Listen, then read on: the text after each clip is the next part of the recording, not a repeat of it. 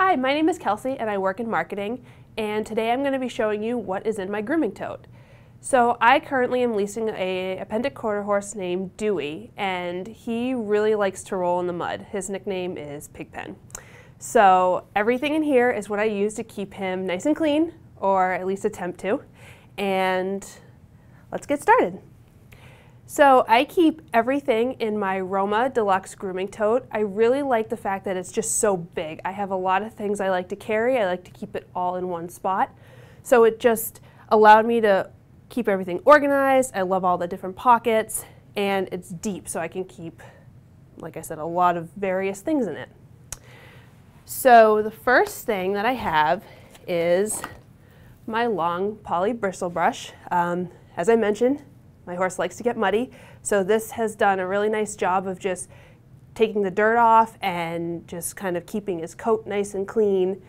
And once I am done with that, I'll usually move on to my soft brush, just to give him that nice finishing touch, keep him nice and shiny. He is a chestnut, so the more I can groom him and get those dapples and shines to come out, the better he looks.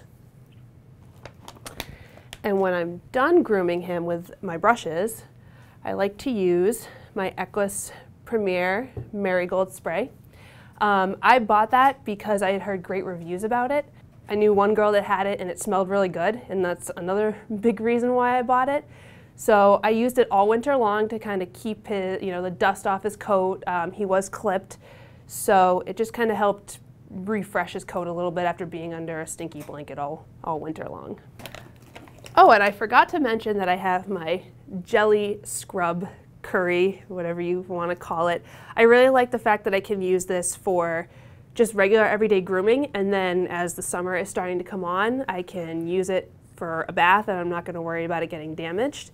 And it's got two different sides to it, so nice small side for his legs and a little bit rougher edge for the rest of his body. And hopefully, once everything has gone well with the grooming, I'll put a little finishing touch of everyone's favorite, Shoshin. I really like using this in his mane and tail, and sometimes I'll just use it around, his body to just kind of make him shine a little bit. We have show season coming up, so he needs to really be clean.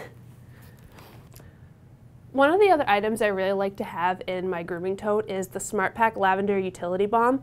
I bought this because my horse had a couple of rubs on his legs this winter, and I really just needed something to be able to just clean them up, soften the skin, try and encourage the hair to grow back. This has done wonders for him, and it doesn't smell too bad either, so he smells like he's come out of a spa every time I'm done grooming him. And when he has been good and we've had good lessons and he's been good for grooming, because sometimes he doesn't like to stand there all the time, he gets a Cannering Chef treat. This month I'm feeding him the apple cinnamon raisin. He likes this one, and he also likes the banana blast. So those are two of my horse approved and suggested flavors. So besides all of the items that I keep in here for grooming, I also keep a variety of things for before, during, and after my ride.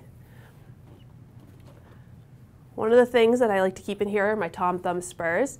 I usually use them when I'm hacking around or if I have them for a lesson, but I also just like to keep them handy in my grooming tote because you never know when you're going to need them.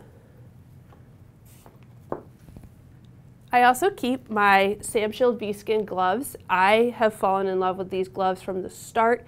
They feel almost like I'm not wearing gloves at all, and they're stayed super soft throughout the whole time I've owned them, and I've owned them probably about a year now. And I'll be honest, I can't let them go even when they're worn down. And then for my horse during his ride, I have my Palms earplugs. Dewey can get kind of spooky, especially in the transitioning seasons, so I like to be able to use these whether we're still in the indoor or if it's late at night. It just kind of takes the noise away from him as a distraction, and I feel a little bit safer knowing that, he's focused on me. When I'm done with my ride, I find that it's really important to make sure your tack is nice and clean, so I rely on my Belvoir tack cleaner. I use this on all of my bridles. I'll use it on my saddle as well, and it really gets the dirt out, and I think that's the most important thing to me, especially as we're getting into the summer months and the horses are sweating and the dirt is really sticking to your tack. And once I've cleaned my tack, I have to make sure I condition it, because I also like to have nice, soft, supple leather. So this is another great item to have in any sort of grooming tote or tack trunk. I highly recommend it. A lot of people at my barn use it, and sometimes I'll even just use this as a quick wipe down just to make sure everything stays clean and polished.